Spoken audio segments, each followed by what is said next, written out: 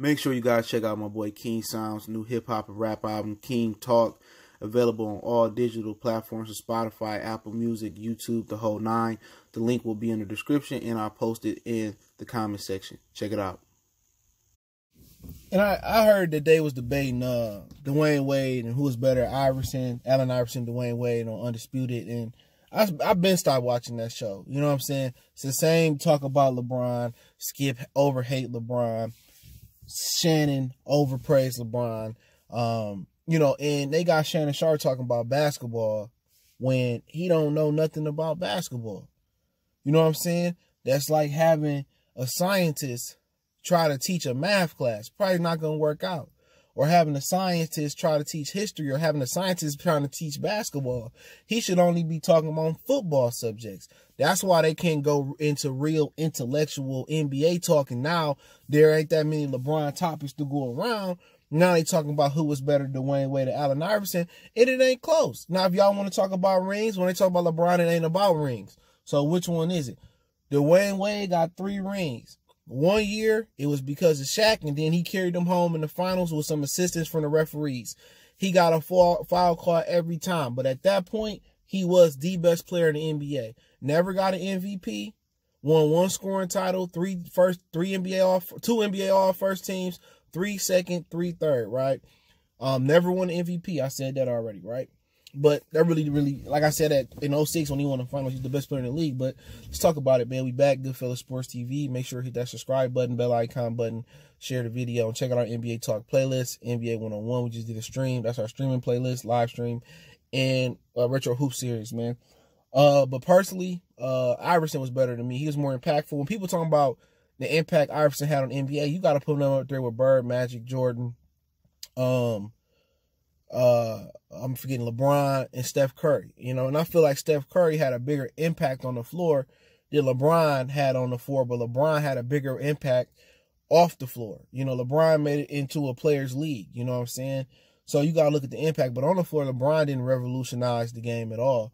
You know what I'm saying? He didn't do nothing that we hadn't seen before. He didn't add nothing to the game, but with Iverson, what he brought to the floor was, without Iverson wearing and taking a grunt of the punishment, wearing the tattoos and wearing the baggy clothes, or wearing what he wanted to wear, the earrings and the cornrows, Iverson took a lot of backlash for dressing how he wanted to dress. You know what I'm saying? And then he took the crossover. He brought swag into the NBA. For real, he brought a different type of swag in the NBA. People forget that. The crossovers, the cornrows, finishing at the hoop. He was an Iron Man. He wasn't taking them days off and nothing like that. Wasn't no load management.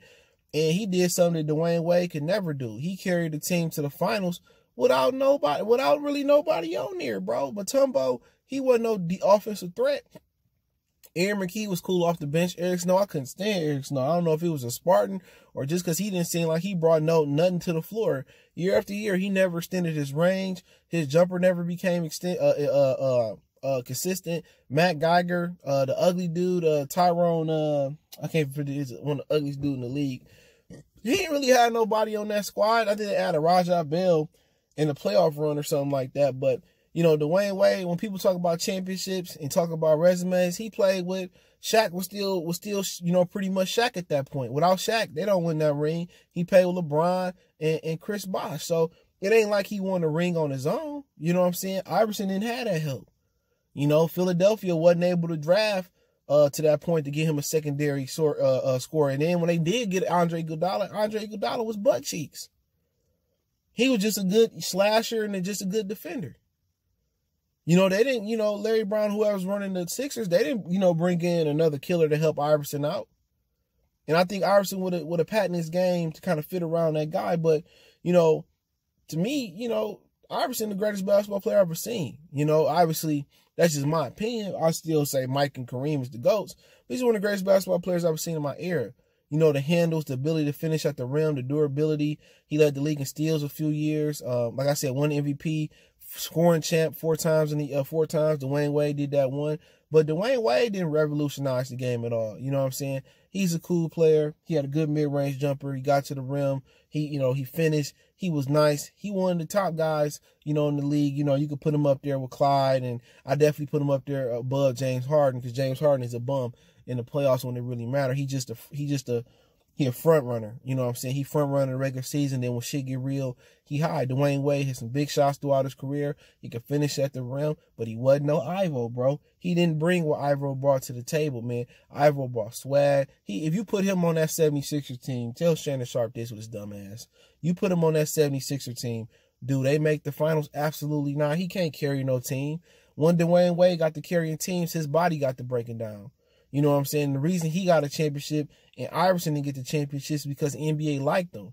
Same thing with Mike. Mike brought money to the table. They made sure Mike got rings. Same thing with LeBron. LeBron brought money to the table. They made sure LeBron got a ring.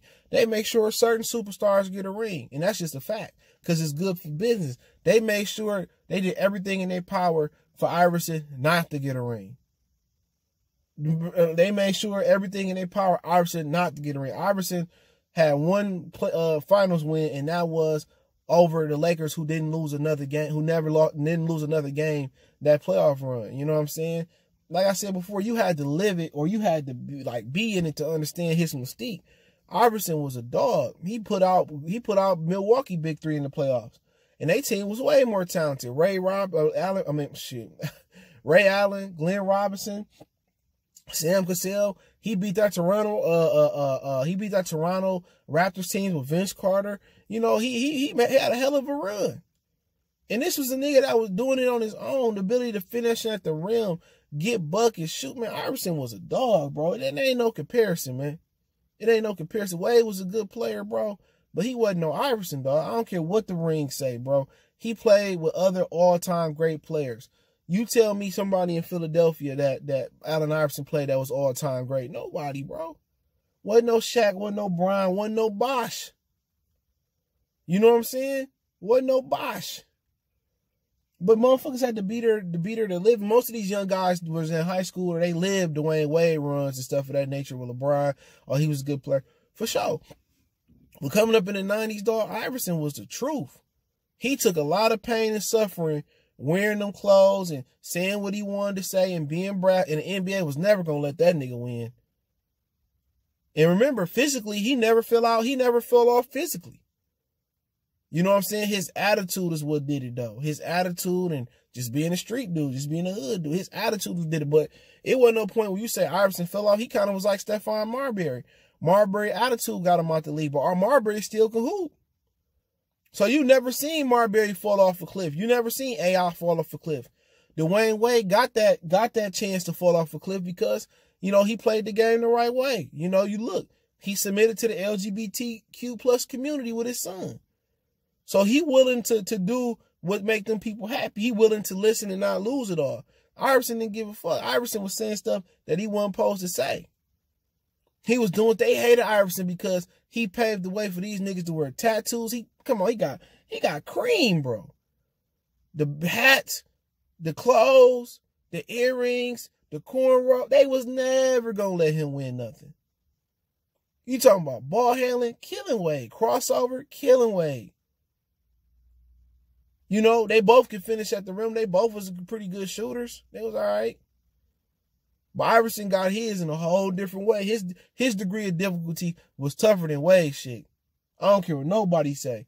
It's a lot of dudes that if they didn't run into Michael, and he was the guy, he was running to Michael. He came in the league towards Michael tail end run with the Bulls. He was running into Michael. People forget that. You know? He was in that era. He was being denied. Philadelphia ain't won a championship since when? They ain't been there since Dr. J took them. It's a lot of dudes that people say, oh, that team. It's a lot of teams that didn't run into Michael Jordan, bro, and Kobe and Shaq will have a ring in LeBron era. That Barkley team in Phoenix. Who else you got? That Supersonics team with Gary Payton, Kemp, and them. They would have had a championship in LeBron era. You know, it's a lot of teams that would have been Patrick Ewing teams that lost in 99 and earlier Patrick Ewing teams. Man, it's a lot of dudes that would have that had motherfucking that would have had rings, bro. Rasheed Wallace and the Portland Trailblazers, they had a ring of LeBron era. You know what I'm saying? And people talk about Allen Iverson, and he only got one win in the finals and this, that, and the third. Man, look who he was going against, dog. I was there for that playoff run. Derek Fisher got off IR, and he was just shooting the blood out the ball that whole run. they had, that Laker team was their best. When they all together, Derek Fisher came off injury, Kobe, Shaq, they was just the Ori fight. They was just a problem. You hated them niggas, dog. You know they was gonna win it. You know, they was just a problem, man. But if you look at what Ivo brought to the league, man, it probably never be done again. You know, but you had to see it. When people go off stats, you had to see what he was doing, man. It was just phenomenal. He was just a phenomenal athlete, bro. Phenomenal ball player. You know, he's one of the greatest two guards I ever seen, bro. For real. Dwayne Wade was a better defender, though. I will get at him. D-Wade, man, D-Wade was a better defender, you know, but, you know, Iverson led the league in steals a few times, too. But Dwayne Wade, he was a good player. Don't get me wrong. D-Wade was nice, but he wasn't Iverson, man. It's a gap. It's a nice little gap between them. He wasn't that, bro. He just happened to have the right help. You know what I'm saying? He had proper help. He had proper teams. Pat Riley took care of him. You know what I'm saying? Pat Riley took care of him, bro. He made sure they got Shaq. They made sure they got LeBron and Bosh. You know, but, you know, it's hard to really say rings really separate people, you know, but they do. They do. You know what I'm saying? You know, especially when you 3-6 in the finals and you stay choking and shit like LeBron. But hey, it is what it is. Let me know what you guys think. I lived through Iverson. It ain't even close. Dwayne Wade ain't even that pedigree of a ball player, man. But hey, that's just my humble opinion, bro. And plus, Iverson played in a tougher era, too. You know what I'm saying? Where they still was hacking and he getting fucked up going down the lane. You know, Wade had some assistance, bro. That 06 finals, I ain't never seen that many fouls called, bro. They was down like 0-2, and the NBA gave that to them. But, you know, like I said, it's two different eras. A lot of the young guys don't understand that in the 70s and the 80s, it was different from the 90s and the early 2000s. And now, it's totally different. The NBA is watered down. It's soft. You know, I remember seeing people get choked and smacked and punched, and they fighting and wasn't nobody getting thrown out. So, you know, it's a different era. It's softer, and that's why the NBA ratings ain't shit, because it's not a good product at this point. So, hey, it's my opinion, but let me know what you guys think. Check out our NBA Talk playlist, NBA 101, a Retro Hoops series. Don't forget we on Facebook, Instagram, Twitter.